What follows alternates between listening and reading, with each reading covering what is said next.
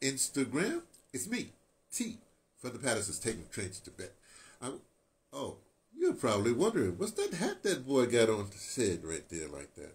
This is, let me explain. See, it says EFF, and it's got a, what the hell is it got it? We got Africa, even got Mozambique there. And got a black fist. Of course, it's like gold, black, green, and red. Well, a little white there, too. Anyway, gold, yellow, whatever you want to say. Africa, you know, the fist, holding the spear, tip of the spear kind of thing, like that. And it says EFF on there. Let me tell you something. This is an original EFF cap. See, this is real. I mean, this is like real wool and stuff like that. Well, brother, what are you doing with original EFF? When like 10 years ago? When did they start existing? A long time ago, right? Well, I've been in Africa for a long time. And when EFF first popped up, I said, oh, this is going to be interesting. And so I bought a cap. So I've been in South Africa for a long time, right? Well, a long time, since 2003, whenever it was. The point is, this is the original cap. I don't wear it. I just got it. I got it because I knew it was going to be valuable someday. And let me tell you how long I've been in South Africa as far as politics. In fact, when I first came, the only two names you heard in politics was I was in Cape Town, was Zuma. Well, of course, Madiba was still hanging around, you know. But the regular people, the two biggest names you heard was that Helen Zille woman, because I was in Cape Town, and Zuma. You always hear those names. And, you know, when you hear a name, it becomes popular. And so people, when they do stuff out of a popular head. They don't be researching what's going on. But here was first fascinating to me when I first got to South Africa and I paid attention to politics. See, they don't have this now, but before there used to be, they call floor crossing. So you'd be in one party, right? But then when they resumed the government after the voting, after the election, they resumed the voting, and then you could cross over. You could cross over the aisle to another party, even though the other party put you up.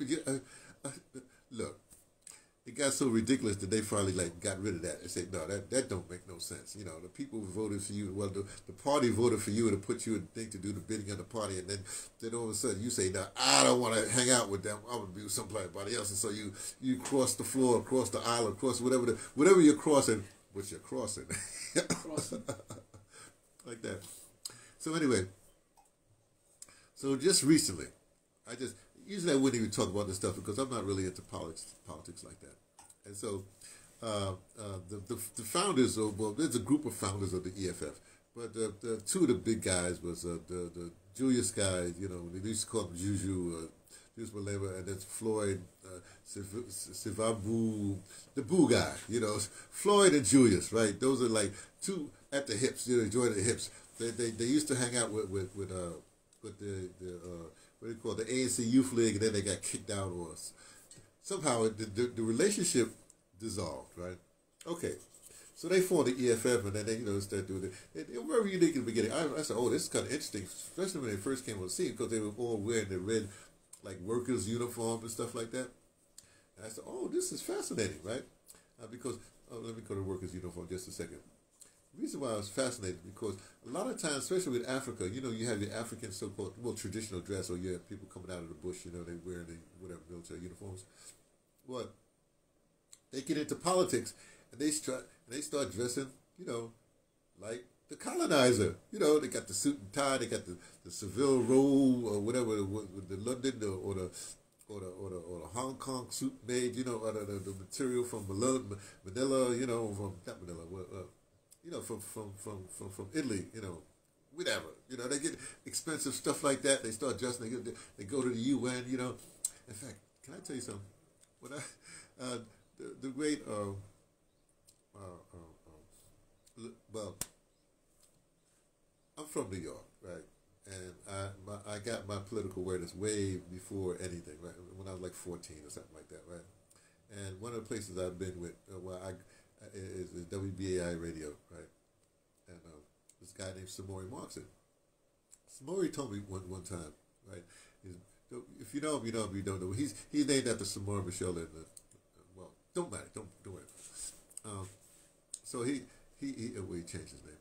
Anyway, Well, he told me one time, he said, you know what they used to do with these African leaders in the 50s and the 60s when they first got their thing, and they would come to New York, to the UN. They would purposely take them over this flight plan that you go over Manhattan. Now, if you ever fly over Manhattan, it's amazing because they have the big buildings, and you look down, you see people look like ants and stuff like that. But it's very impressive, you know, because these guys would come from little, well, yeah, I say it, like huts, small, nothing over 2 stories, you know what I mean? But the huts, literally living in huts, and you become a revolutionary leader, then you become a thing, you dress up, and then they take you to the UN, you come to the big city, to you know, to wherever, and you're seeing it, it's to impress them. I guess to show off the magnificence of the colonizer, you know, whatever. I don't know what it's psychological, right?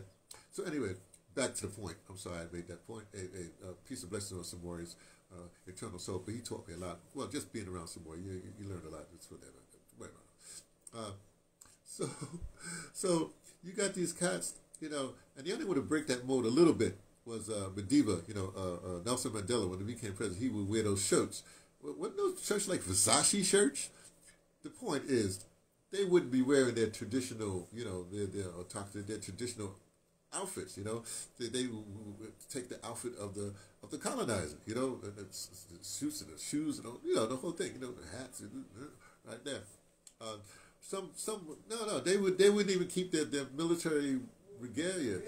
Unlike Burkina Faso right now, I respect those guys because they still say, look, we're in a state of war. This ain't over with.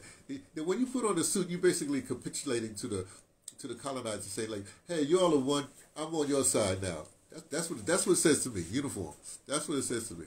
You know. In fact, talk about someone. When I was at BAI, somebody at community radio, sometimes you know you have people calling. Sometimes people just call and just say something, just leave. They just say something, and they hang up the phone. One time it happened to me, and the guy says, "You know what it is, Anthony? It's uniforms," and he hung up. And it's just stuck with me. Uniform. Everything is a uniform. So when you're a businessman, you dress a certain way. When you're a revolutionary, a certain way. When you're an athlete, the point is, when EFF came to power and they had the workers' overalls on, I said, "Oh, that's nice. That's interesting, you know, because they're going to identify with the here we go, because they do this Marxist thing." Economic freedom fighters. You ask about the economics, they start waxing and waning about Marxism, you know. I'm not going to get into that right now. I won't go. I said right now, when I hear all these people talk about Marx and stuff like that, for me, Marx was a journalist. Oh, what? He's a big philosopher, economic. No, he's a journalist. That's all he is to me, right? And he knew nothing about Africa. When I say nothing about Africa, but had nothing to do with Africa. Africa don't deal with no Marx and all this socialism and and all that capitalism and the communism and whatever. Don't apply to Africa, okay? What Africa is, we're collectives, you know. We don't do that. Those are Western concepts, you know. You should just leave them alone. But let me lead them. Let me go back to the point. So Madiba's gotten Versace shirts, like this, designer shirts, right? Doesn't wear the tie. That's a compromise.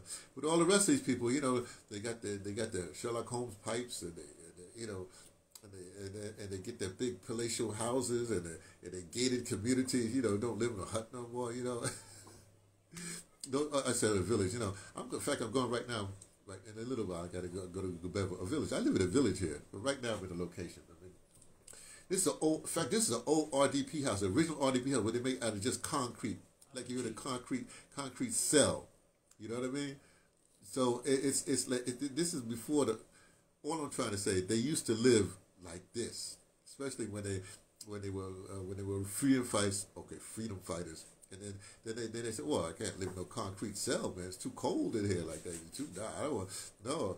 Let me leave this. Oh, how about the rest of the people that still live in concrete cells? Well, yeah, I'm big time now. I wear suits. I wear ties. I wear, you know. So that's the way they roll, right? I never agree with that. But that's not the point. Okay, so let me get to the point so we can leave it. So Floyd and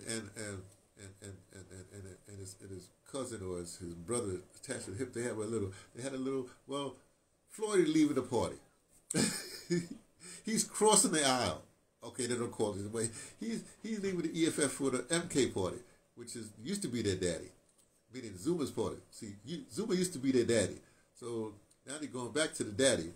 I mean, it could all be a ruse. They could have had this thing going on for like 20 years, had this plot, over, that I don't know. That's not the point. The point is, I'm sorry, it's funny to me. It's hilarious to me because politics.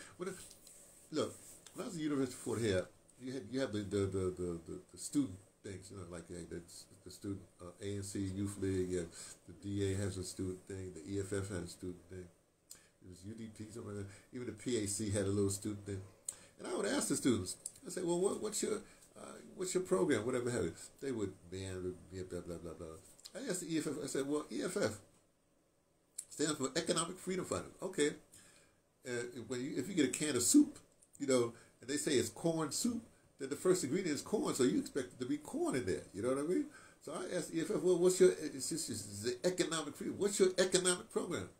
And they did go on some Marxist thing or something like that. And I laughed. And I said, why laugh? Yeah, I did. I laughed. I said, oh, really? I said, well, what's the economic program? I don't want to know the history of the European and the lumped proletariat. I said, no, what's your economic program for currently what's happening right now in Southern Africa? I would say Southern Africa. South Africa to me is a stupid thing. It's Southern Africa, it's the whole region. But that's not the point right now. What's the economic program? That's what I want to know, because they got you. Because what they did is they gave you the singing and the dancing. They took the banking and they took the economics, and they gave you the singing and dancing and the politics. And you're just having a good time with your singing and dancing, and the politics means that you have to dress up like that. But what's your economic program for the southern region, for the southern, for your peoples, our peoples, right? Nobody ever answered that question. Nobody ever answered, what is your alternative economic program that divorces you, that takes you away from the economics, that keeps you in this soup? It's a valid question, ain't it?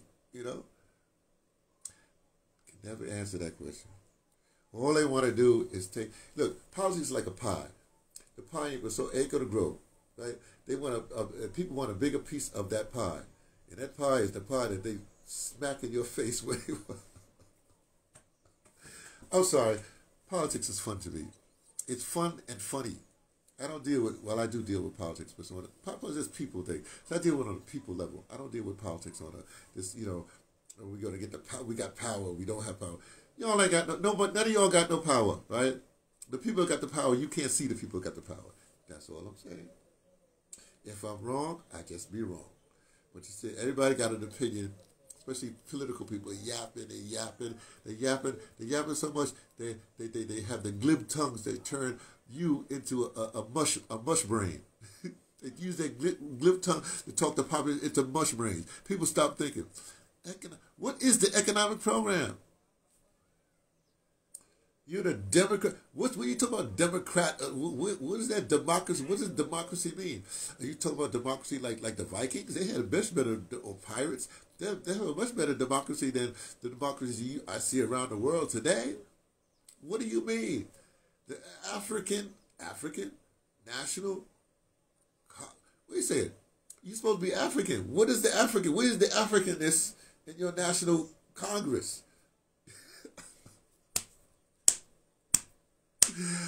I'm sorry, but anyway, so the big news is that the boys that were Siamese twins or congenital twins are now separated. One is going back to the daddy, and the other one is trying to figure out what economics is. And maybe they'll get back together. Maybe they'll recross. they'll say they'll kiss and make up. Oh, brother, I was wrong for those. And daddy just treated me bad, so I'm back. Well, I don't know what's going on. Well, I do know what's going on, but you don't. And that's the point. Find out what's going on in your own backyard. I know what's going on in American politics. We having a grand time up there. You think y'all are idiots? Oh, Americans are bigger idiots. Okay, I'll talk to y'all. I'm going to talk about North Americans, black people. Talk to y'all later. All right.